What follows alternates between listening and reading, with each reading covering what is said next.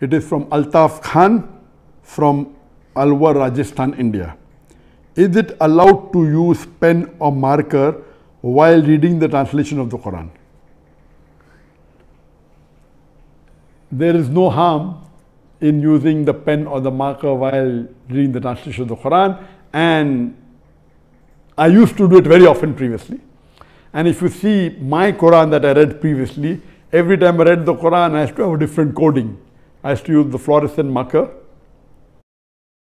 I used to use the highlighters, and I had my own code that if it's a verse dealing with Christianity, I have to highlight with pink. If it's dealing with the non-Muslims, the other non-Muslims is to be blue. With the Hindus, is to be orange. Scientific, a different color. Dealing with Muslims, green color. So my Quran was technicolor, like a rainbow color. And I finished the Quran, then I read second time. So then I realized that all the verses are important. Then literally almost all the verses are highlighted.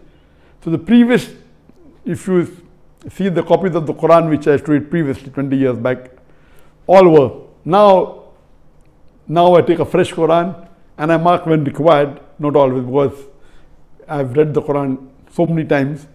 So previously I used to take, so using a pen or a marker pen, there's no problem. Somebody say, oh, you're insulting the Quran. Not at all. You're reading the translation of the Quran and you want to highlight, you want to remember, there's no problem at all. Make use of it. As long as you utilize it more in your life, it will be better.